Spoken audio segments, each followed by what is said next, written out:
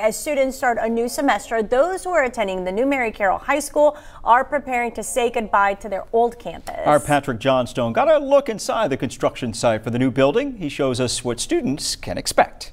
You know what they say, new year, new school. We're taking our first look inside the new Mary Carroll High School. I've been here a few times over the past year, and each time I come, it's more complete. You can see it, you can visualize it.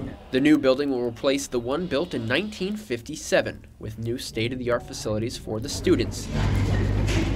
CCISD faculty and members of the design team got a chance to see the progress. What we've been looking at on paper and on our computers for years is now going to be a reality. It's very exciting for us.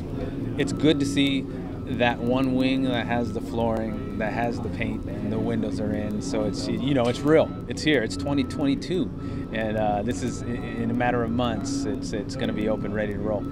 Architect Nick Janak is most excited about the new gym, which will have a seating capacity of around 3,000 with a flexible performance space. I think that's going to be the big difference in this school as opposed to any other high schools in the area, and it's going to be a big addition for the district. Janak said the design of the new building is based on and an improvement upon the last new CCISD high school, Veterans Memorial. When we were able to talk to the actual users of the existing Veterans Memorial High School, gave us tips on how we could do things better for this school.